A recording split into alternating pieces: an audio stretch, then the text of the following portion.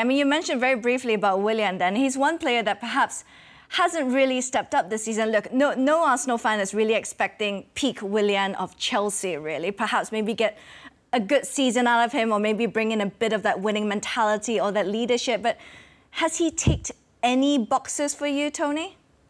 I think, you know, that statement, it's kind of why have you brought him into the squad? If you brought him for, just to make up the numbers, as it were, and because he's got a little bit of experience and you can squad player, that's where are you going with that? And I was crying out about the recruitment and on the show on more than one occasion, the recruitment.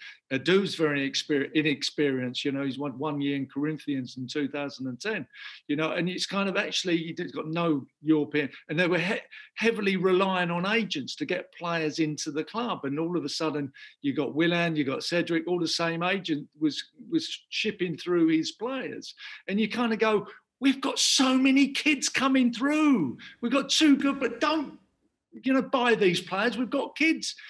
What you do, you spot areas of your squad that's weak. We've spotted one like a left back or a right back. You think, okay, we need a holding midfield player. Okay, we've got that. Got Gabriel coming in. So that's good recruitment, but you don't go and buy Willian. You don't get him on a 3-year contract. That's going nowhere. That's really poor sports directorship there. If you recruiting players, and I've been 6 kind of times in this, and we all get ones wrong. Don't get me wrong.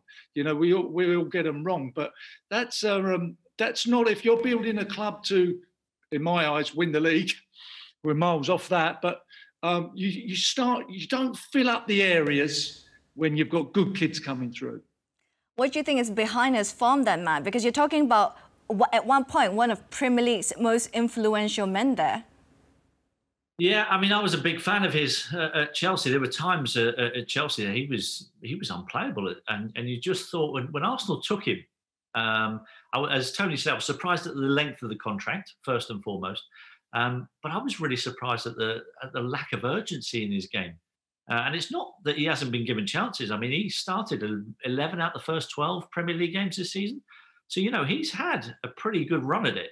And he just hasn't been able to produce. And we all go through spells like that in our careers. Don't get me wrong. It's just been unfortunate for him that one of those spells for him has come, when he's getting to a certain age. But the biggest thing is when it's come at a time when he's just joined a new club. And that is the time when you need to start quickly. Just to get everybody on your side, to get the manager on your side, to get your teammates having trust in you and faith in you when you're on that pitch.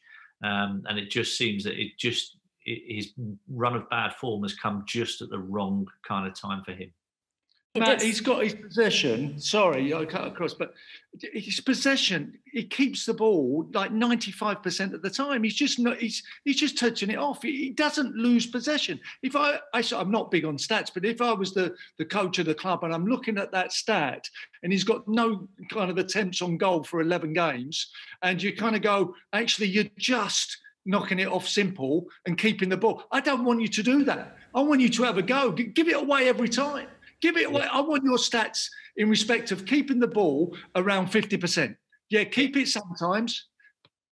I wholeheartedly agree. Those statistics that you talk about, I think sometimes I look at players and I think, are you just playing for your statistics at the end of the game?